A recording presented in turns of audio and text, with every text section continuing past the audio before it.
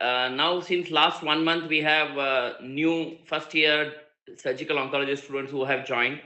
They must understand the paradigm shift that is happening in the organ preservation protocol in various solid tumors, more so in the rectum. Lot of concepts, hypotheses which were there but lacked significant evidence. Now very robust, good randomized control trials are coming. So the rectal cancer treatment is changing predominantly, and those who attended ASCO recently know that if you have MMR deficient and how a single agent, immunotherapy in an advanced rectal cancer as a single modality in a very short early case showed a dramatic response, even though it's too early times. But you can understand the checkpoint inhibitors, neoadjuvant treatment, completing all the treatment, like what it happened in breast cancer. We started with sandwich therapy, then it came to sequential therapy, then we complete all the neoadjuvant chemo, then we put the knife.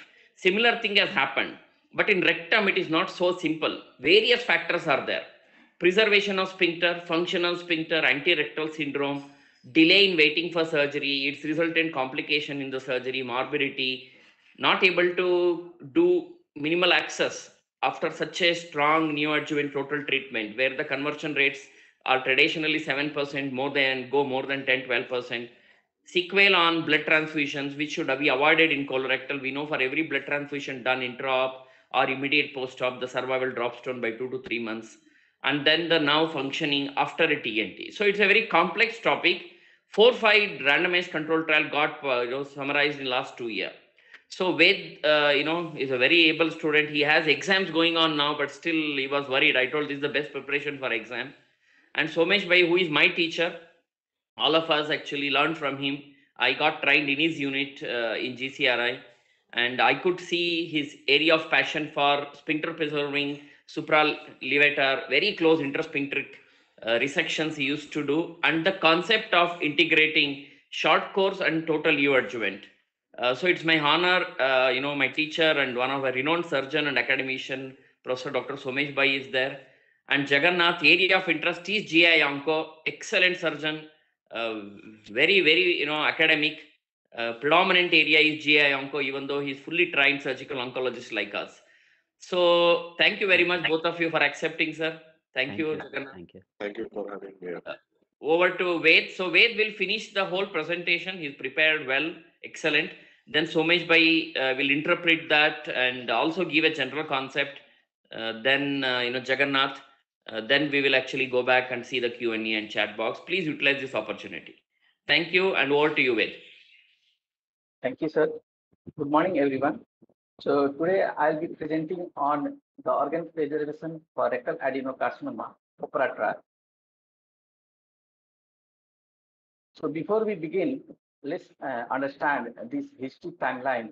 This is history timeline which elegantly sums up important landmark trials in the management of rectal adenocarcinoma. It shows how management of rectal cancer has greatly evolved over time. Previously, surgery was not standardized and local recurrence was the main concern. The local recurrence was around 30%. Almost one third of the patient had local recurrence after surgery. However, the introduction and global implementation of TME by Professor Hild reduced the local recurrence drastically from 30% to around 10 to 11%. So in order to reduce local recurrence further, the use of multimodality treatment was considered. And so preoperative radiation followed by TME was introduced, and as evidenced by Dutch TME and Swedish rectal cancer trial, the addition of radiation reduced the local recurrence further to around 5%. In 2004, Sauer et al. From German Rectal Cancer Study Group concluded that preoperative chemoradiation therapy significantly reduces local recurrence with better local control, better sphincter preservation, and less grade 3/4 toxicity. So this was a pivotal study in establishing preoperative chemoradiation as a standard of care for locally advanced rectal cancer. Then several questions raised whether it should be short course radiation therapy or long course radiation therapy. whether it should be early surgery or delayed surgery. We all know that short course radiation therapy is given over 5 days and long course radiation therapy is given over 5 weeks. So short course radiation therapy is convenient, less time consuming, and less expensive. And moreover, it is less resource intensive. So, so there was search for short course radiation therapy as a good modality of treatment. Stockholm 3 trial demonstrated that short course radiation therapy with delayed surgery is a viable alternative to long course radiation therapy. And in fact, delayed surgery led to increased tumor regression rate and PCR rate without affecting post-operative complications. So meanwhile, there was also search for improving disease-free survival and overall survival because we had achieved good local control with pre-op chemoradiation and TME. So the distant metastasis became the most common cause of failure. EORTC 22921 concluded that post-op chemotherapy does not improve outcome when given after pre-op chemoradiation. A Stockholm 3 trial concluded that short course radiation therapy with delayed surgery is viable alternative to long course chemoradiation therapy. So we can exploit this window of opportunity to administer systemic chemotherapy and ultimately move the chemotherapy regimen to pre-operative one, and that is known as total neoadjuvant therapy. So these are the two landmark trials for total neoadjuvant therapy, Rapido and PRODIG 23. So these Stockholm 3 and URTC 2291 set the stage for total neoadjuvant therapy, and Rapido and PRODIG 23 were the landmark trials for total neoadjuvant therapy. So we can observe that throughout this entire timeline, there is development in each field. There is development in surgery. As we move to TME, there is development in systemic therapy, and there was development in radiation therapy. There was, in fact, development even in radiology, where Mercury trial established MRI as predicting CRM. So these are the landmark trials in the management of rectal cancer, and according to their experimental arms. Today we'll be briefly discussing on total neoadjuvant therapy, that is Rapido and PRODIG 23, and mainly on non-operative management and Opera trial and German 12 trial. So we all know that in rectal cancer, local recurrence is no longer a major problem thanks to TME and pre-operative chemoradiation therapy. So this is Opera trial, that is organ preservation in patients with rectal adenocarcinoma treated with total neoadjuvant therapy. This is prospective randomized phase 2 multi-institutional trial published in ASCO, the Journal of Clinical Oncology, in April 2022. Before we discuss further, let us first understand what is total neoadjuvant therapy. So the widely accepted standard of care for locally advanced rectal cancer is neoadjuvant chemoradiation followed by surgery, followed by chemotherapy. However, with current strategy, almost 25 to 70% would not receive adjuvant systemic chemotherapy for various reasons. And also, there was no significant effect on distant recurrence or overall survival rates. And we saw that URTC 2291 concluded that post-op chemotherapy does not improve outcomes when given after pre-op chemoradiation. So systemic chemotherapy was moved before surgery, and that is known as total neoadjuvant therapy. Now, total neoadjuvant therapy can be of two types: induction chemotherapy and consolidation chemotherapy. When the systemic therapy is given before chemoradiation, that is known as induction chemotherapy, while when chemotherapy is given after chemoradiation, that is known as consolidation chemotherapy. So there are several advantages of initial chemotherapy in total neoadjuvant therapy. The first and foremost important advantage is it improves the compliance rate. The patients are about 90% of the patients are compliant with initial chemotherapy in TNT, while only 50% are compliant with adjuvant chemotherapy. And another important advantage is that it tackles micrometastatic disease upfront. So there is potential to prevent distant recurrence. There is more pathological complete response, there is more tumor downstaging, and in addition, It helps us to assess in vivo chemotherapy sensitivity. Also, there is stoma-free chemotherapy delivery and early closure of stoma after definitive surgery. And one more potential advantage is that non-operative management, that is organ preservation, can be considered in selected group of patients. So these are two landmark trials, Rapido and Prodict 23 trial for total neoadjuvant therapy. Rapido stands for rectal cancer and preoperative induction therapy, followed by dedicated operation. And Prodict 23 is French acronym for Partnership Research Oncology and Digestive Group 23. Both are phase 3 randomized controlled trials for total neoadjuvant therapy. Rapido was published in Lancet in 2020 and Prodict 23 was published in 2021 in the same journal. Rapido looked for total neoadjuvant therapy with short course radiation therapy, while Prodict 23 looked for total neoadjuvant therapy with long course chemoradiation. Now, both of these trials had almost similar baseline characteristics, but Rapido had included patients with high risk of locally advanced rectal cancer. That is, the patients were of higher stage, higher nodal burden, and EMDI positive with major rectal fascia involvement in case of Rapido trial. So, when we compare the results of both of these two randomized controlled trials, we'll see that TNT group had significantly better disease-related treatment failure and a disease-free survival in Rapido and Prodict 23 respectively. In addition, both of these trials show that giving systemic chemotherapy at early stage in the form of TNT can reduce the distant metastasis in the TNT arm. And the most important, PCR was very high, almost double in TNT arm in both of these trials.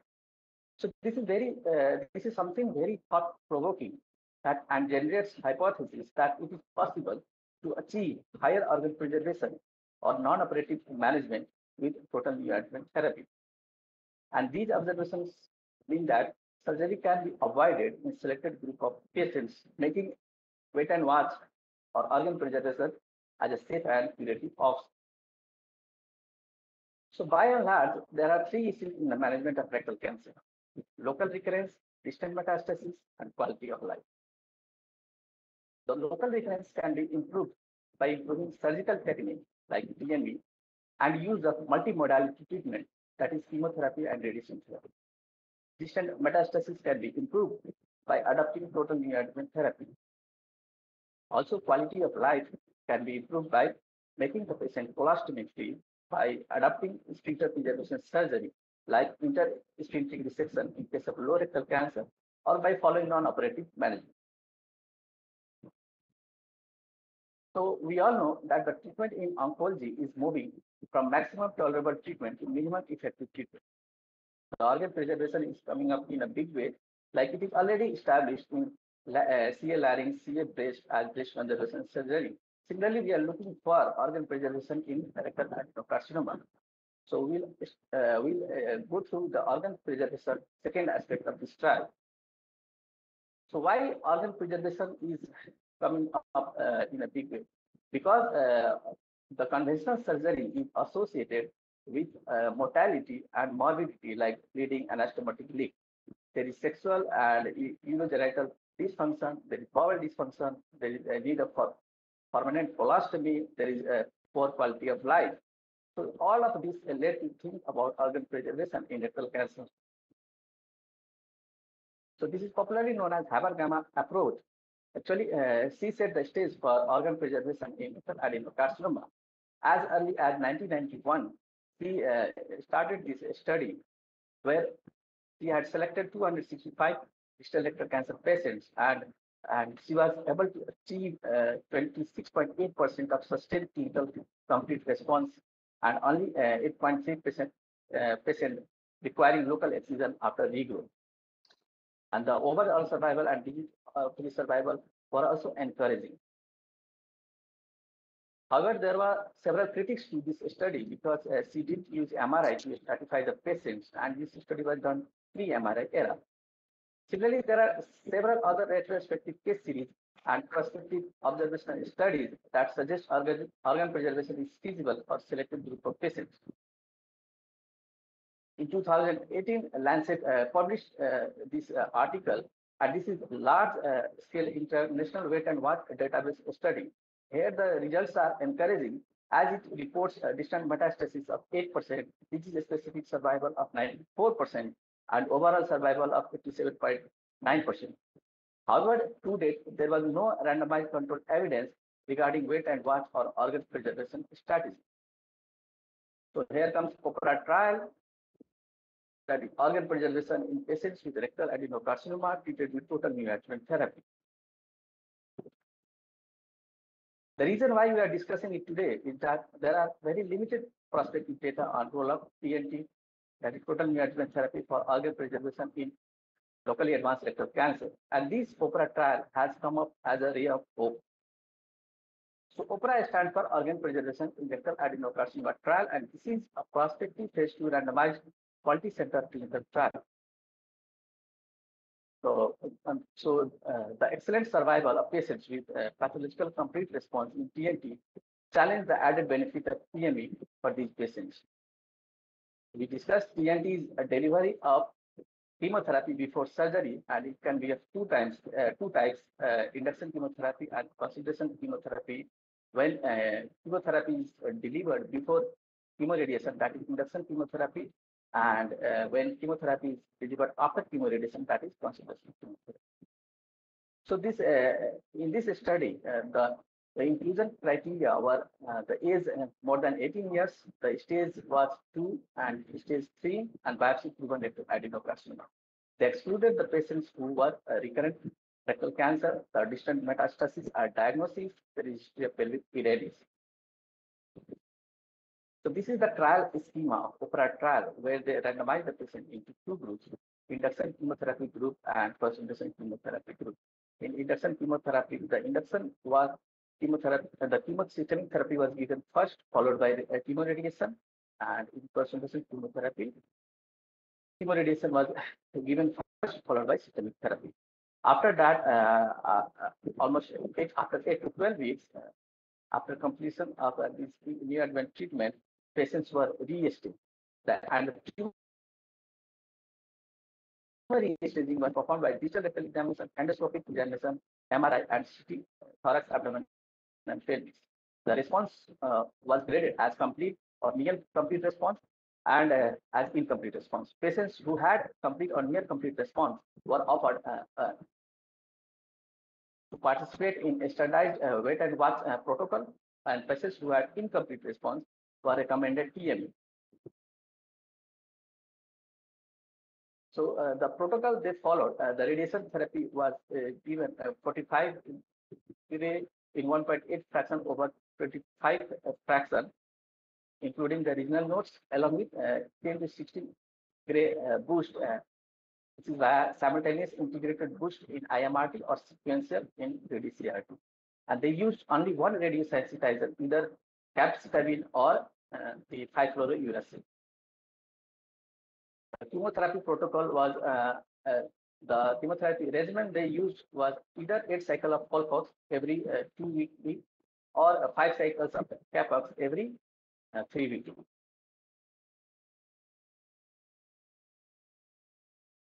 So the wait and watch protocol consisted of digital rectal examination and flexible sigmoidoscopy every 4 monthly, rectal MRI every 6 monthly, and CT thorax every 1 year. So it doesn't mean these patients were only were always deprived of surgery. Only patients with a sustained clinical response compared with previous evaluation were recommended to continue wait and watch protocol, while patients with signs of lack of ongoing response compared with a previous evaluation or with signs of tumor regrowth on this evaluation were recommended to undergo TME.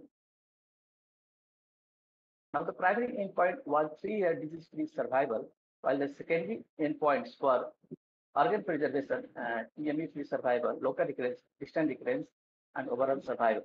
Additional endpoints were bowel injury and sexual function and quality of life. Statistical analysis. The trial was designed as two stand-alone phase 2 studies with a similar hypothesis: disease-free survival, organ preservation, local recurrence-free survival, and distant metastasis-free survival were analyzed using Fox regression and summarized using Kaplan-Meier curve.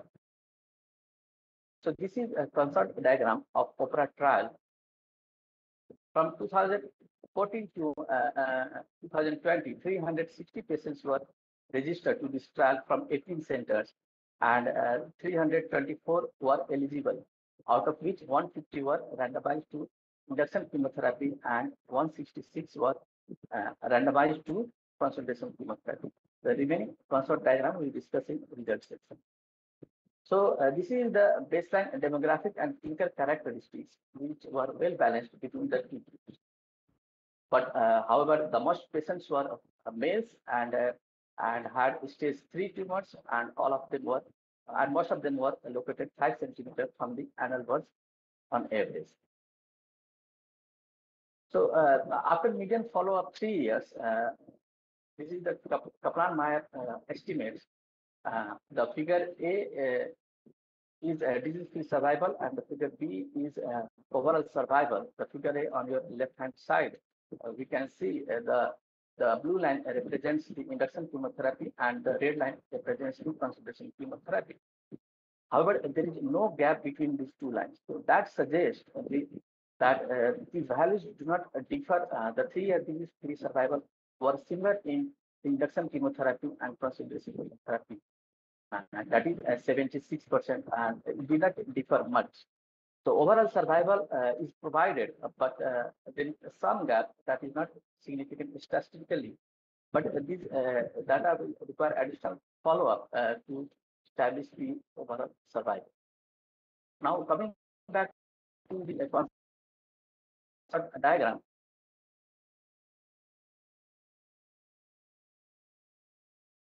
So out of D stage at the end of this TNT, it was seen that 79 patients underwent surgery, 41 in the induction chemotherapy and 38 in the consolidation chemotherapy.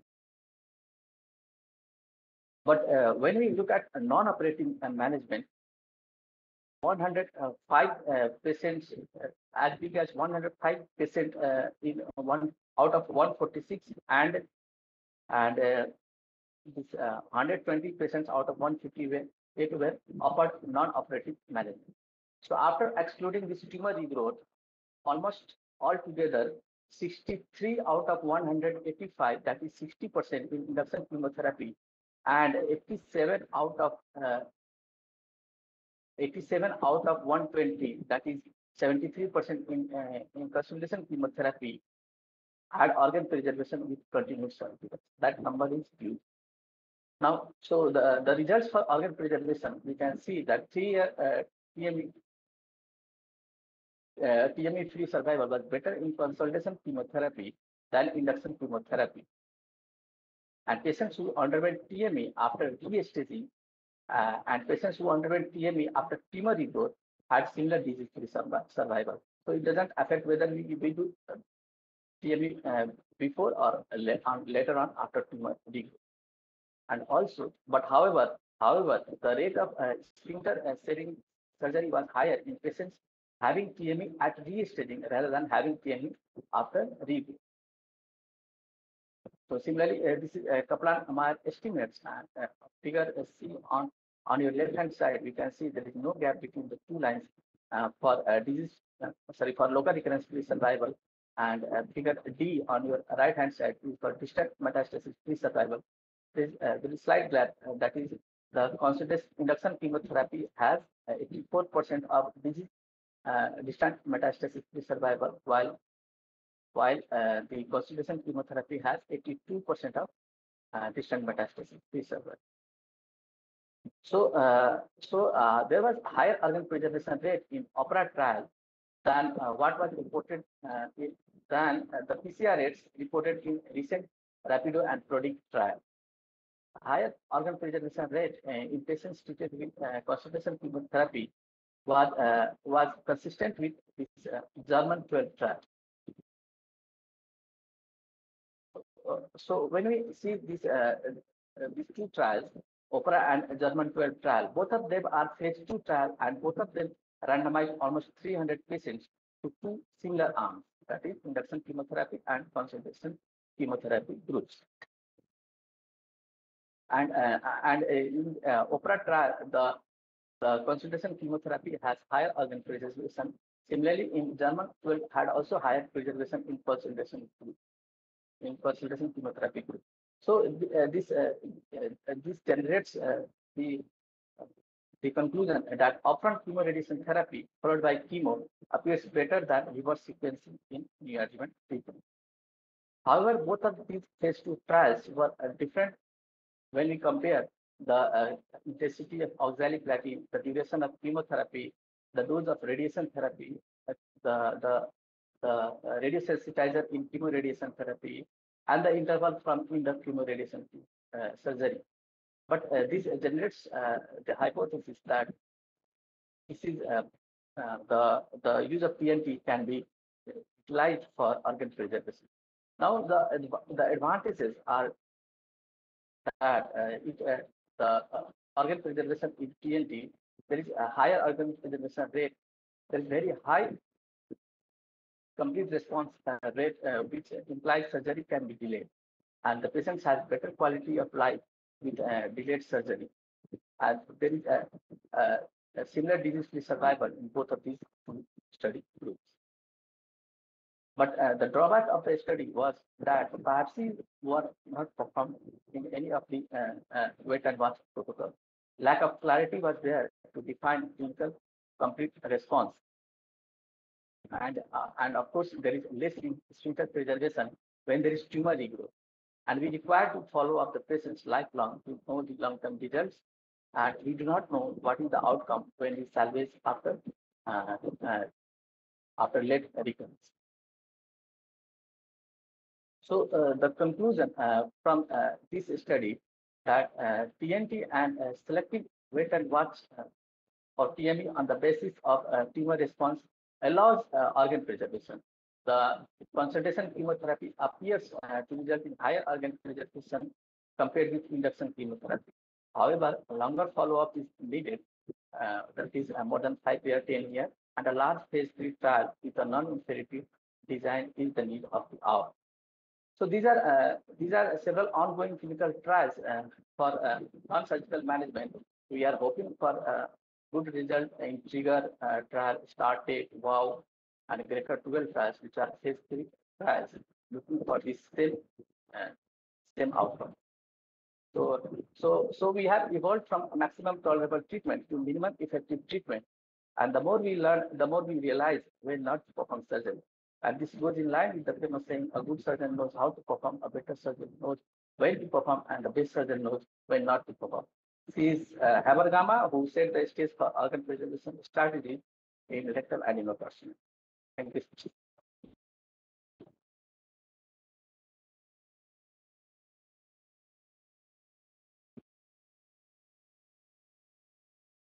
Thank you, Ved, for an excellent presentation. Uh, I think all of us appreciate the clarity of thoughts and understanding. It came out very clearly from your presentation. Uh, Together with Dr. Dixit, I propose that we take up each issue one by one and try and understand the different aspects of this trial and of TNT generally overall in a stepwise fashion. Uh, every study throws up some findings and some gray areas, and let us try and look at those positive findings and those gray areas if we can understand a little more about this entire concept of TNT and its objectives. Can I share my slides? And Dr. Dixit, you have any slides? No, sir. Actually, I will contribute as and when Yes. required. So, Yeah. I thought that all of us can comment on this. This is not a presentation. I have just raised issues, and I suggest that all of us can Dr. Somesh, you may share the screen.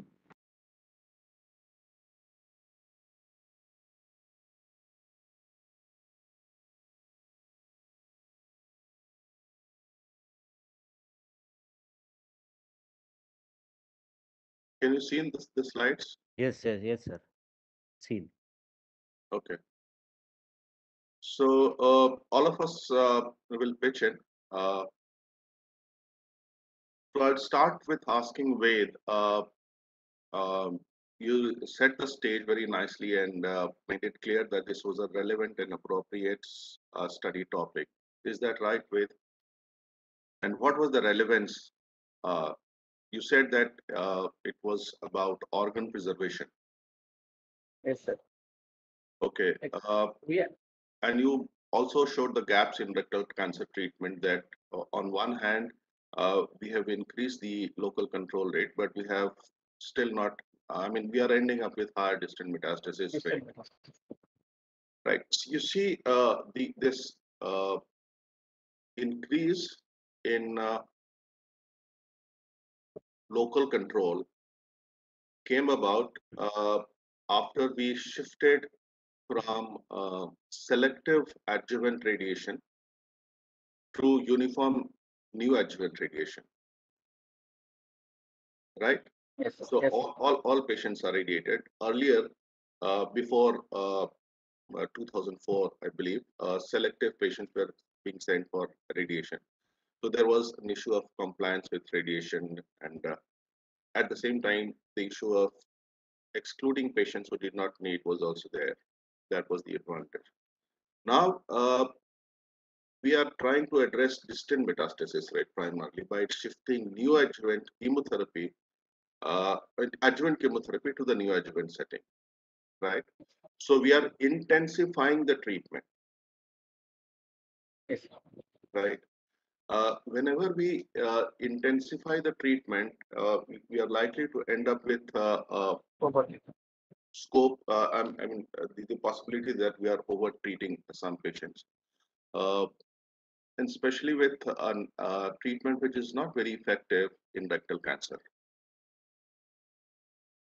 Uh, you said that this trial applies to locally advanced rectal cancers. Yes, Does it at any point in the protocol identify which locally advanced rectal cancers it addresses? so stage 2 and stage 3, sir. Yeah, but where are they located? Most of them were located distally, sir. Right. So this distinction is not clear in the open trial protocol, whether they are lower. I mean, what they mean by lower rectal cancers. Do you have any definition of lower rectal cancers which is followed currently? So, it is up to 5 centimeters from the anal bud, sir. Actually, So Dr. Ved, I just want to little contribute to what sir has said. See, normally, every 5 centimeters of the entire rectum, if you take 15 centimeter length, every 5 centimeter is divided upper, mid, and lower third. And Yes, sir. normally, you need to calculate the anorectum, I mean, the anal canal, which is about 2.4 centimeters. So, Yes, sir. 2.4 plus 5, any tumor which stays at 7 to 8 centimeters still becomes a low rectal cancer. Yes, So sir. it is not exactly the 5 centimeters because you need to add up anal canal length. Okay, so then mid rectum, so we have got what is called the valves. Whenever you do the colonoscopy, you see the first valve. So that above between these two valves becomes the lower, and then between the second and the third becomes the middle, and then the upper like that. Probably it's what in this study is critically looking, which is 5 centimeters. It's the mid portion of the lower rectal cancer. So it's Yes, not exactly the low rectal cancer. So we need to extend little bit more than the exact 5 centimeters. Dr. right. Somesh. So this trial doesn't clearly tell us which of the rectal cancers they are addressing. The current classification which is favored is that up to 6 centimeters from anal where would call lower rectal cancers, and up to the anterior peritoneal reflection, the deepest part, would be the upper rectal cancers. And anywhere in between, all the cancers in between are the middle rectal cancers. So that's the current classification as seen on MRI, because we are all going to go ahead with an MRI based staging. A rigid proctoscopy or rectoscopy is not very commonly performed, and a flexible proctoscopy or a sigmoidoscopy is full of errors so far as classifying these tumors as from the anal verge is concerned. So MRI remains the cornerstone of classifying these tumors, and which is not clear in the criteria, inclusion criteria of this trial. If you look at the trial methodology and objectives, would you call this a well-designed trial? With Actually, it has done two standalone study in one study. yeah, It has not compared. There is no any control, sir, standard control to compare. yeah. So both arms were experimental, but I Yes, think both are. that's the smartness of the design. It has already. It is not testing TNT anymore. It is already testing organ preservation in TNT. This is the basic difference between Rapido and Prodage and other trials and this trial. That it has started on the premise that TNT is the standard of care, and if we practice TNT, how what are the subsequent advantages we can derive out of TNT? Because the other trials, even though they practiced TNT, they did not really extend the benefit of a complete pathological response or complete local control uh, to the selected patients. So that's a very smart design. It says that it's a single stage phase 2 trial. So what are single stage and multi-phase phase 2 trials? Can you elaborate on that? So a single stage trial, phase 2 trial, has a fixed number of patients, while a multi-stage trial is a smarter design that it looks at a smallest number of patients to tell us whether uh, the outcomes are really favorable or unfavorable. And if they are not favorable, they would stop the trial at that point. And if they are favorable, they would increase the numbers and look for the significant and whatever benefits are. Now, this trial used something called near total complete response, right? And Normally, in a synoptic reporting, we use MRTRG.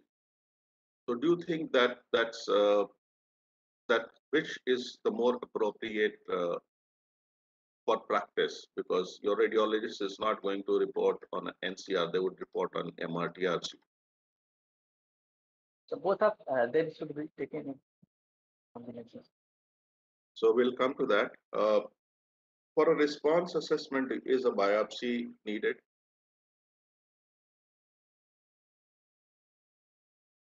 Yes, sir, biopsy is needed. Okay, just let me show you something here. So this was the trial protocol for a complete, near complete, and incomplete response. They used endoscopy, this DRE for tumors which could be reached, and an MRI, right? So it doesn't include biopsy.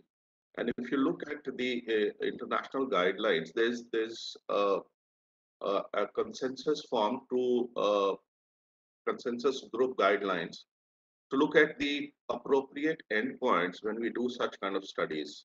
Because more and more such studies are coming up with different criteria for evaluation and outcomes and fixing the endpoints. And it says that a biopsy is really not endoscopic biopsy is not mandatory to define near total complete response. Uh, because we know that, I mean, if you are looking at MRTRG2 and MRTRG3, we don't know. I mean, a negative biopsy could be either of one of the two. So that is why they have recommended that a biopsy should be excluded. It's not mandatory. You may do it, but it's not mandatory. to go ahead with that. Now, if we look at this uh, near total complete response, if we extend the idea or the concept of minimal residual disease for solid tumors, normally if you have a minimal residual disease, you would treat them further with either local treatment or a systemic treatment. But in this trial, the NCR patients were just followed up. You also said that the regrowth, so they were treated at regrowth, and you said that the, the results at regrowth are poorer than when you have surgical intervention at the time of ICR, Yes. right? So so this entire NCR thing probably in future trials might need to be looked into. And because they do you have any explanations why in this trial they have shown that you can have the, up to 50% organ preservation rates, which is, I mean, almost double of any other previous trials. So, because they were waiting, sir, for all in consultation chemotherapy, the period of the interval from completion of chemoradiation was higher than the induction chemotherapy. True, but overall, even if both of them are compared, we'll come to this later. Okay, so if you look at the trial results, would you say that the primary objective was achieved and the trial was positive, or was it negative? Actually, the disease-free survival was not achieved, sir, because historical control has also disease-free survival of 75%, and this trial also the disease-free survival was around 76%. Right, and the primary objective was to show an improvement in disease-free survival by 10%, Okay. which was not achieved. So, so far as the primary objective is concerned, this was a negative trial, right? And for that reasons, this trial, had this been a positive trial, it would have gone on straight on to a phase 3 trial. For this reason, they cannot now extend this as into a phase 3 trial. But still, even though this is a negative trial, do you think it's going to affect influence on practice and outcome? Yes, sir, and because only there are two randomized or prospective study for this utilizing total neoadjuvant therapy in locally advanced rectal cancer, and it is having similar disease-free survival compared to historical control, though not better. So we can utilize this in selected group of cases. Right. So you see, the point which I'm trying to make is that there are changes in practices which actually do not reflect changes in outcomes. When we change a practice, somehow we seem to promise our patients a little more.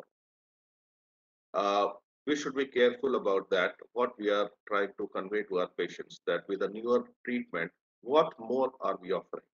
Sometimes it's just another way of doing it. So far as the secondary objective, which was organ preservation. So this was the other smart thing about the trial. They conducted two studies with two different objectives uh, uh, in one trial.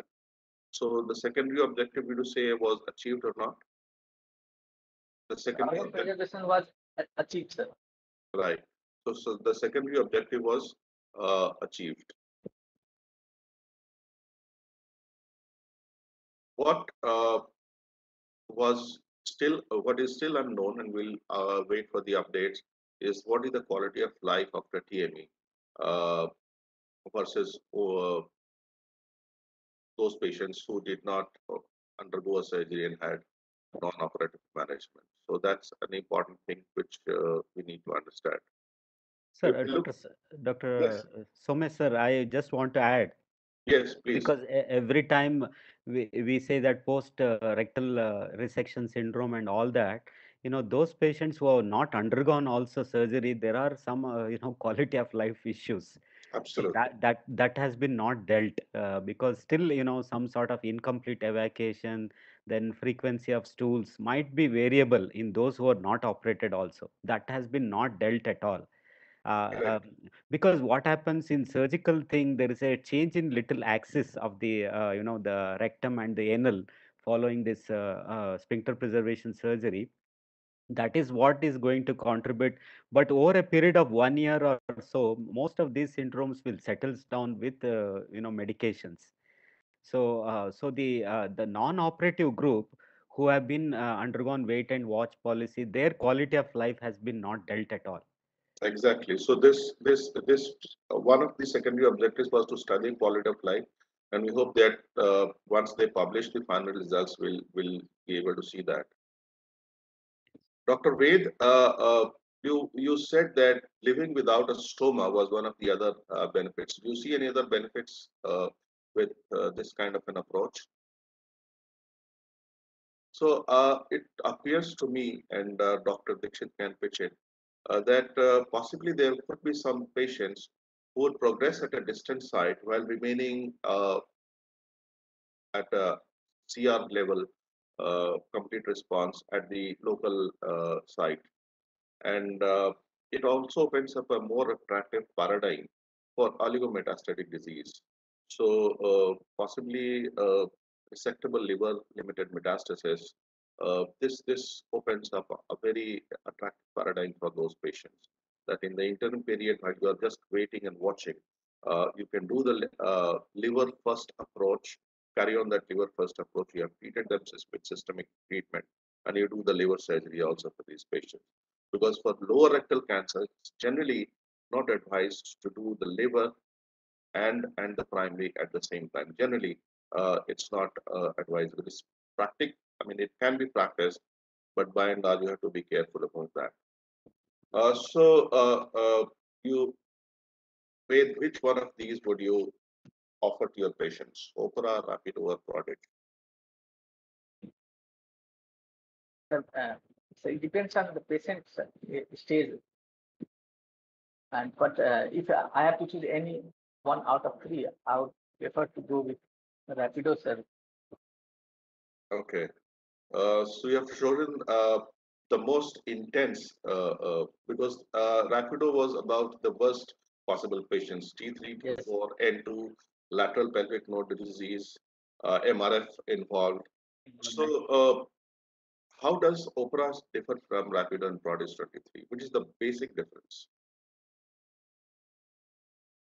So, Rapido and Prodis are on one side, and Opera is on the other side.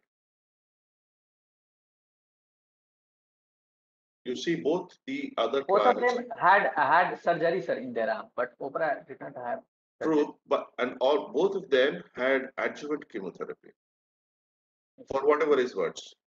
Both of them have shown a 7% disease-free survival advantage, Yes, sir. right?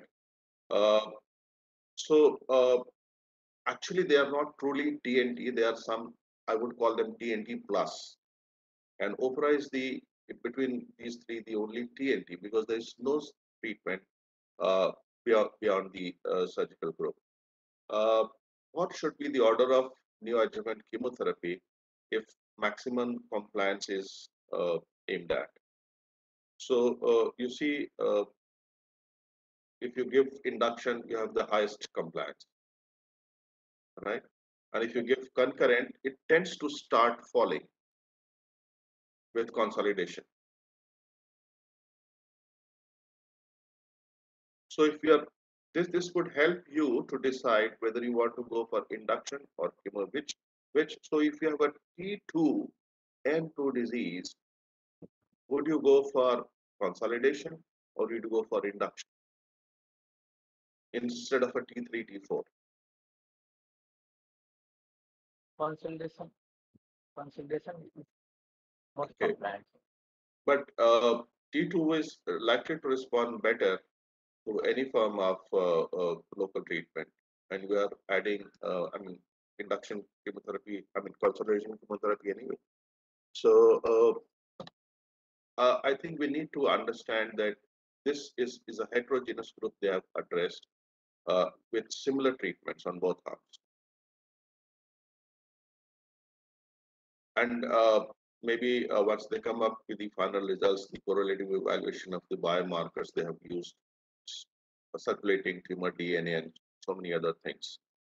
Uh, an interesting issue comes up uh, is that if you have an NCR after induction chemotherapy, uh, should we have double intensity local treatment or just a single local treatment? Because NCR could respond to chemoradiation as well. And are we over treating these patients, subjecting them to both surgery or chemoradiation? Because only surgery could be equally effective for these patients. They are already downsized, downstaged. So these are the issues which we would need to address later on. And this was what Dr. Dixit was trying to say, uh, that you see the quality of life of these patients who have a rectal preservation and who undergo a TMA. This is from the GRECA 2. Uh, the colostomy rates, the fecal incontinence, sexual dysfunction, the major morbidity, and overall side effects, they are all very similar between the two groups. So, chemoradiation itself is fairly toxic for the rectal function. And sometimes it could be equally toxic as a straightforward surgery for certain tumors, especially those situated higher up in the rectum. Uh, this was entirely based on clinical stage, the enter, right? Uh, and we know that about 30 to 40% of patients would be having a persistent disease who seem to be having a CCR clinically. And the concern is that these patients with persistent disease, when they are on a wait and watch, their disease is remaining untreated for a long time. So this is what the ESMO learning also says, that you see the local regrowth for these patients is fairly high. And if you look at the international wait and watch registry, uh, salvage for local regrowth surgery falls to 78%.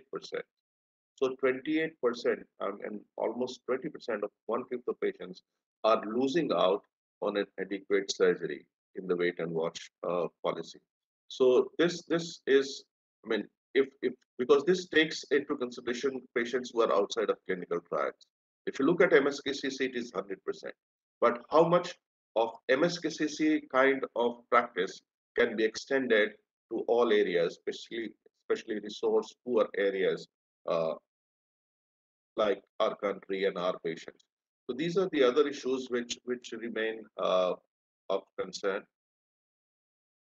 We know that the compliance after for any subsequent treatment goes on decreasing after the first neoadjuvant treatment.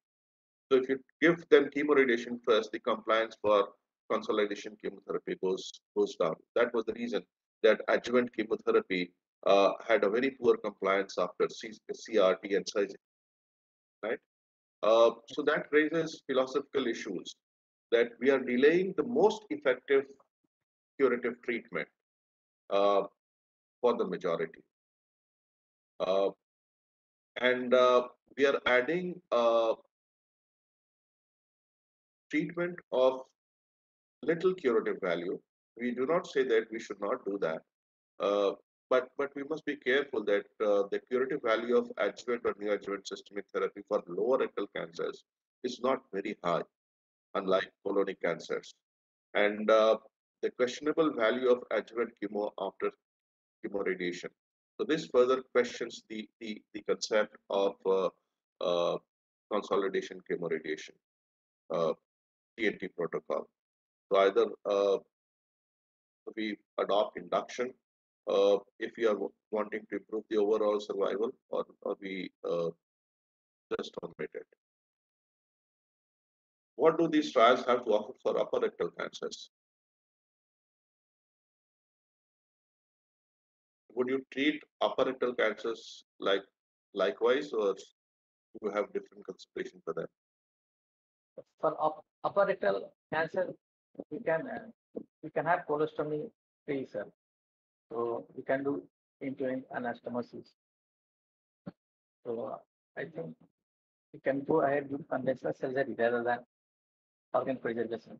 That's a Okay. wonderful concept.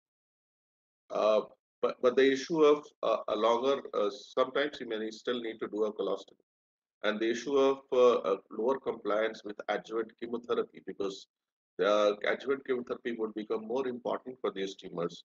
They behave more like colonic tumors. So, would you consider induction chemotherapy for these patients?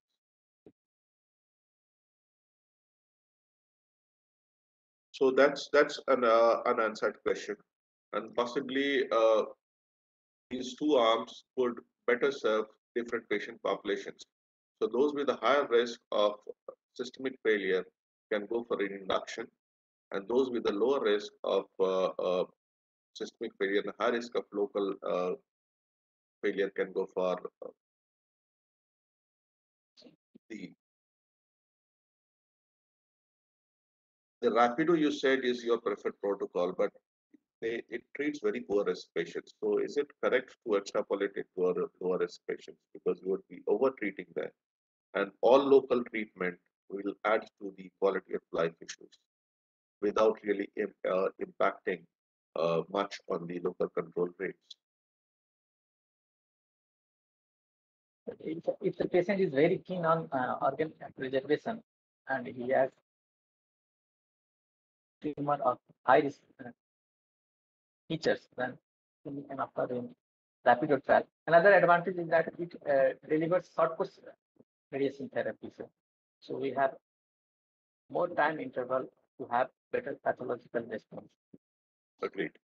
So if there is a regrowth of chemo after chemoradiation, uh, uh, it is advised to undergo a surgery. But it's not clear till what time surgery is most effective. You cited the laryngeal preservation protocols, and it came out later that those who had a salvage later in the course of surveillance had a poorer outcome than those who had a salvage earlier. So living with disease for a longer period of time possibly affects disease control rates. Now the question is for T3, T4 tumors, if you have a near adjuvant and near complete response, is local excision an appropriate option? And I would like Dr. Dixit to elaborate on this. I'm sure he has.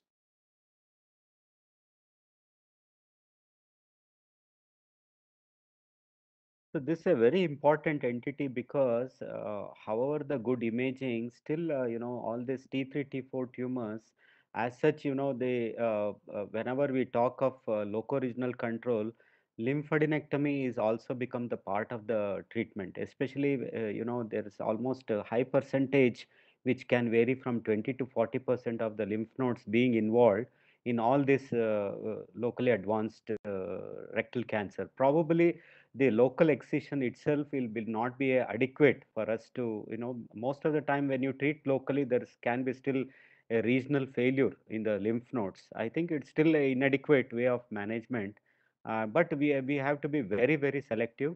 If it is early like T1, T2, probably it's quite good choice. But T3, T4 tumors, all these patients need to have a proper lymphadenectomy. And the other concern is that when we wait for tumor to regrow, we possibly end up with higher APR rates. At least this was evident in the GRECA2 trial, that you lose the chance for a sphincter preservation in some of these patients. Uh, what are the appropriate methods to assess function and quality of life? Because this is the prime issue for patients who are on non-operative management. So, the bowel functions are the urinary and sexual function need to be asked, and there is QLQC 30 for knowing the quality of life to certain. So, would you recommend only patient-reported outcomes, or would you also like to add some objective assessment of anorectal function? Objective response should be done, sir, by doing rectal examination and knowing the tone sphincter tone, sir.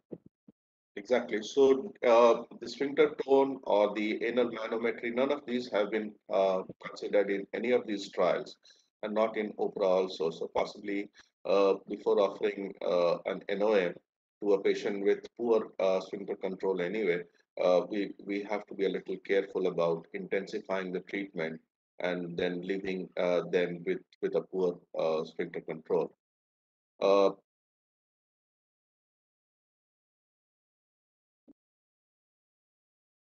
so we have been talking about local excision after RT or CRT in all these trials, uh, earlier trials also, I mean, those which have focused on organ preservation.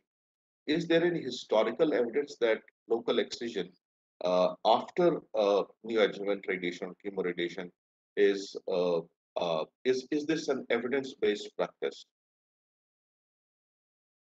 Local excision for early T1 tumors is well established. You can do a transanal excision or transanal microsurgery. But after radiation, chemoradiation, do you have any evidence? Are you aware of any evidence? Sir, sir, Haval Gamma did sir local excision, sir, but it was not a phase Yeah, study. right. So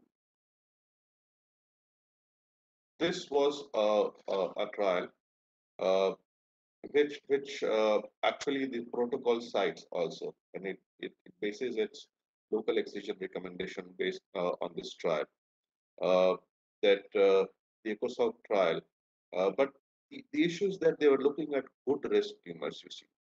They have T2N0 less than 4 centimeters, and local excision was advised when they had the tumor were further downstage.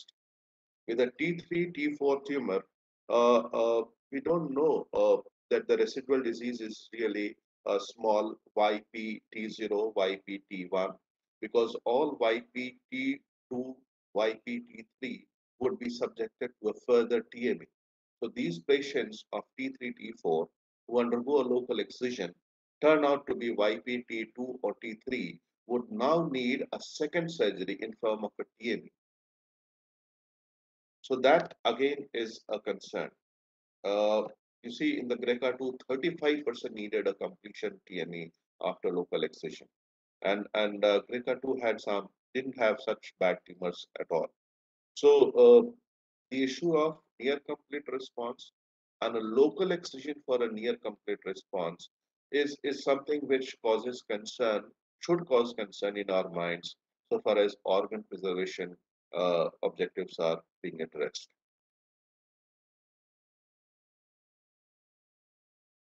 What is the historic? So, this is what I was saying, that these two issues remain. Uh, we have been using complete response as a surrogate marker of local control and systemic control. Uh, what are you aware of? What should be the criteria for surrogacy? What what is a good what is considered a good surrogate marker?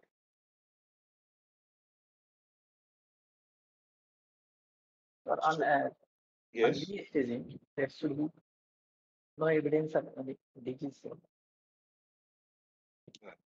Uh, so to choose any intermediate, see, these are all intermediate events or biomarkers which we are using as a surrogate of the endpoint, of the final endpoint. So early and intermediate biomarkers need to be selected very carefully because they must correlate with the endpoint, final endpoint, right? So there are there is one called Prentice criteria for validation of surrogacy, which is a little difficult to practice. What is more commonly practiced is the one recommended by Say et al., which is called the correlation approach. So I would suggest that as a student, you look into what how to select a surrogate marker in the criteria for surrogacy. Uh, You see, all these trials we've been talking about the 3-year disease-free survival as an endpoint of these trials. Why is this 3-year figure, the disease-free survival, uh, the preferred endpoint for all these trials? What's so special about it? Because most of the recurrence take to occur in the first 2 years uh, of the intervention. Right? So, And you see that it has been shown that the 3-year disease-free survival correlates very accurately with the overall survival. This has been borrowed from the colon cancer studies, but it seems to work well for rectal cancers also. Uh, just another theoretical question. Why are RCTs prone to a type 1 error? What is a type 1 error? Do you know that? the type 1 error is alpha error, sir, Mhm. where, so we reject the null hypothesis when it is true. So in Right. RCT, we start with null hypothesis. So you end up with a negative result, which is false negative. Dr. Dixit, would you like to raise some issues and discuss some other areas? No, probably, sir, the cost-effective policy in the both the things like wait and watch policy. If you're strongly following for the 2 years with a more number of imaging, especially MRI and all that, most of the patients, first year when they are too happy with their functional outcome and the imaging results, the default rate is too high. I have seen that. I have got a group of patients, about 20 patients. First year they are very concerned and they come for follow up and they feel that second year is gone. I mean, they don't come. So there is a lot of default in the imaging thing, and whatever the set guidelines they don't follow. This is all what we are coming across. And also the cost, if it is a somebody is funding for the entire trial, and it will becomes a very good crystal clear with a lucid thing. But many of the patients, the compliance with MRI itself, especially those the studies where if they have got some implants or if there are any devices are there, or people who are phobia to this MRI imaging, they say that you do the some other scan rather than the MRI. So critically, I think how much to follow in our routine practice, especially in our socio-economic status. I myself is having a lot of concern about, even though the results are been showing that better results, but there is a lot of concern in our settings that following neoadjuvant short course therapy that operate at second week, or just at the delayed first week and later. But the majority of the things like the fibrosis was a great issues on past 2 3 years in our clinical practice. Now we have evolved, and with a better radiation planning and with good MDTs and the discussion at every point once the patient comes, probably the imaging thing has gone very good, and also the good MDTs and counseling with a psycho-oncology or a stoma therapist has gone very well. And more than that, that the RT planning has become so sophisticated. The required dose and boost, everything has been delivered. And I have not seen much of fibrosis if we delay about even 9 weeks or 11 weeks following the completion of treatment.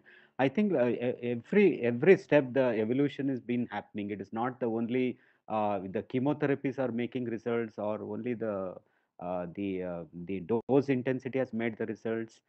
Probably, I think we are still in the compile of the multi-center results of our own. That is what is required from our country. To say that whenever we talk about the third and fourth, the decade of life, especially if he's a only earning member in the society, he looks try to spend more money and try to get the results and all that. But if it comes to the opposite sex, like a female who is just managing the household things and all that, some negligence on the part of the spouse is very common in our community. They don't get the adequate completion of treatment, and the default rates are too high. Whenever we say, and probably we have to be very selective. Now the things are coming, biomarkers for all operable rectal cancer is one of the thing we need to look at. But recently we saw that that's something like a explosion, that a patient with a high MSI tumor, they tend to have the complete, they don't need any treatment except the immunotherapy and things. So these are all things which are coming up. But we are in the era where there is organ preservation protocol has to be strictly followed up, and try to give the best to the patient, and do the long term follow up. And if not 2 years, try to at least less frequency in the 2 to 5 years down the line is a more important thing we need to talk about. Right. So uh, the practicability of in real time in the real world uh, needs to be addressed. Uh, with we are having a lot of splash even in the lay newspapers for the public Yes, sir. about a neoadjuvant treatment, dostarlimab, Yes, sir. as induction. And what are your views on that? Because we know that chemotherapy is quite toxic. So And do you that think that that as we go this ahead, we would? study has taken up only 12 patients, sir, and that Okay. too only in MSI high patient the response is better. So in selected group of patients, we have seen the good response. So we need to have further more study, large number of patients. Right. So this was limited to MSI high uh, uh, kind of patients, right? Yes. So with they would constitute not more than say 10% or 20% of the entire cohort. Yes. So we have to be careful about that. I think we have completed our discussion so far as today is concerned. There could be a lot of things which can we go on discussing, but we have, I think, completed our time also. So, Dr. Somshekhar, should we continue on some other related topics or? Did we answer all the questions, sir? I think that's an excellent discussion. Okay, let me Very, see. very good discussion. So we'll open Q&A and a chat box. Rapido had double PCR 14 versus 28, still OS safe. Yeah, so we all have been seeing, and it's well established that the local control does not always affect the overall survival. In fact, the higher the local control, the more patients you will end up with having distant failure rates. And for distant metastasis and distant control, we still do not have a very effective systemic treatment. So that's the reason for that. So there is one question.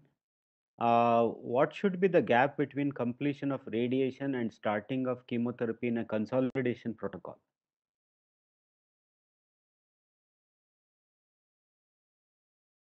Ved, would you like to answer that from the Opera trial findings? It was 4 weeks, sir. 2 to 4 weeks after completion of chemotherapy. Right. And what was the gap in the induction phase? Injection also, sir, it was So 4 to 6. Krishna, there is the entire protocol is available on the net so far as the Opera trial is concerned, and it clearly mentions that there was a gap of four weeks from the consolidation. So after chemotherapy, because you have already given the radiation earlier, you do not need to wait 8 weeks or more than that. Is fibrosis a concern in delayed surgery? Dr. Dixit has Yes. said about that. Would you like to comment again on that, Dr. Dixit? Uh, Probably, the planning and dosing, and then how much to deliver the, the boost, and the method of 3D CRT versus IMRT, IGRT, and all these things, and probably the patient factors also, the amount of fat in the mesorectal, and amount of, the imaging. Probably now, we are evolving into the PET planning also is coming up very more commonly than the MRI alone. But superimposition of double imaging probably might add up in a proper delivery of the dose to the target area, and giving a pathological margin. All that is a factor, I think, which will help us. I think 50.4 to maximum, 54 is the dose which can be delivered in the, the neoadjuvant setting, concurrent chemo radiation. I think we don't have to go to a higher level. Absolutely. Also, I think Krishna asked this question because, uh, yeah, the moment anybody crosses 8 weeks after the radiation, not the chemo, because if you see the Rapido trial, they started with 5 fractions short, then they completed the chemo, and invariably most of the patient went for surgery at 8 weeks. Now, if you cross 8 weeks from the radiation, not the total TNT protocol, then the fibrosis sets in. That was reflected in the final result, where the conversion from minimal access to open in Rapido trial was higher than the standard of care currently. Currently, the conversion is normally not more than 6.8 to 7%. In Korean trials, it is 2.3. Robotic trials, even if you look at Roller trial, there are 2 to 3. But it is accepted up to 6 to 7% is acceptable. But in Rapido, it was very high. And blood transfusion and morbidity of surgery was high. So it is very important to understand not to cross 8 weeks. 7 to 8 pathological CR still is being set in. So we can't go before 7 weeks. But this issue of fibrosis and delay beyond 8 weeks, not too much concern in conventional chemo RT, where you do 5040 centigrade over 5 weeks. But this is a very high issue if short course, high dose RT in 5 days is given and then you wait for 8 weeks. To understand this, read, not the medical aspect, Krishna, go back and read the surgical aspects in Rapido, and also surgical aspects in Opera. Then you will understand what this fibrosis you meant beyond 8 weeks, more so if you have used a short course. Also, it's very important, I would tell all the students, please go ahead and read two important trials published in ASCO. Both are randomized controlled trial. One of them is a TOTEM trial, TAUTEM trial. This trial looked at, total neoadjuvant treatment, then local excision. Please read about it. It's excellent. It's a video also you can read. Second trial is a StarTech 2 trial. This is a trial from Birmingham, where like Haber Gamma trial, you do a neoadjuvant TNT protocol, and those who have clinical CR, remember clinical CR, then you do total wait and watch. That's also an randomized trial. So write down StarTech 2 trial and TOTEM trial. They're presented just 4 days back, very beautifully available. Then you will understand both the aspects, surgical and this.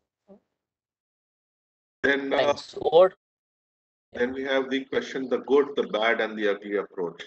So the good ones are obviously the early rectal tumors. You have T1, T2. The bad and the ugly one are the locally advanced tumors. And then whether you call only the T4 the ugly, or the T4 with N2 and the lateral pelvic nodes also involved. You see, all these studies are very silent on what they do about the lateral pelvic nodes. Uh, uh, it is, we know that for most of the surgical interventions, the lateral nodes are not addressed at all surgically in most of the practices. The more you address the lateral pelvic nodes, the higher the incidence of sexual and urinary dysfunction is there. So this is an issue which is not completely resolved. Uh, uh, the Rapido had a specific was is very clear on inclusion of these the real ugly ones. So if you really want to understand what the ugly ones, you have to look at the Rapido inclusion criteria. Are there any further questions? One last question in the chat box. Which is the group of patient in our country we can offer TNT? Okay. There's one question from the Dr. Ridham Shah. Which is the group of patient in our country we can offer TNT? See, all we have dealt all that probably, the all operable low rectal cancer, whatever we have discussed, I think probably they can relook at all that. Dr. Ved, anything you want to add up little bit in a nutshell? Yes, sir. The TNT approach is well suited for locally advanced rectal cancer in the uh, middle and distal rectal tumors. So we can offer this approach to this group of patients. And as we discussed, Rapido looked into advanced tumors and Prodigy selected all stage 2 and 3 rectal tumors. And both of them showed good pathological complete responses. So we can utilize for those kind of. Yeah, so there we do not have specific I mean, 1, 2, 3 criteria. What we must understand is that when you offer a treatment, you offer it to a patient, not to a disease. You treat a patient, you don't treat a disease. So you have to factor in the patient factors as well as the disease factors. Like Dr. Wade said, so far as disease is concerned, you only consider it for lower rectal tumors, locally advanced tumors, because these are the tumors in which the issue of organ preservation is very important, because they might lose the sphincter or they might end up with a dysfunctional rectum after uh, a treatment. So, but if the rectum is already dysfunctional, and herein you have to evaluate the patient beyond the disease. So if you look at the laryngeal preservation protocols, the T3 with a dysfunctional larynx ended up with disease control, but with a dysfunctional larynx. So that is why the RTUG 9111 changed it to uh, I mean, you have to have a laryngectomy-free survival, and that larynx should be a functioning larynx. Uh, there's no point in having a tracheostomy and aspiration and all. So here, if you're doing a TNT, you are doing it, you have to be clear why you are doing it. Are you doing it for improving the overall survival, which it has not been proven, so you cannot possibly do it without good evidence. So if you're doing it for organ preservation, that organ should be properly functioning upfront and at interim analysis. So these are the two things we have to consider. Thank you very much, sir. Both. It's a beautiful analysis. Fantastic. This actually is a feast for students to understand the concepts. Beautiful. One is larynx, another is rectal organ preservation. Takes a surgical onco student through the evolution. Very beautifully presented, very well analyzed, and I know how well you are prepared for exam. All the best, and you are going to come in flying colors. Already, I can see you no longer are a surgical onco student. You are completely getting matured as a surgical oncologist who is ready to go out and serve the society. Thank you, Somesh bhai, and thank you very much, Jagannath. Yeah, Superb yeah. discussion. I thoroughly enjoyed and I liked it, and I'm sure students too. Over to Navneet Singh ji. Thank you very much, Dr. Ved Prakash Shah, for the presentation, and thank you very much, Dr. Jagannath Dixit, Dr. Somesh Chandra, and Professor Dr. Somesh Shekhar for joining us. And thank you, trainees and faculty members, for joining us.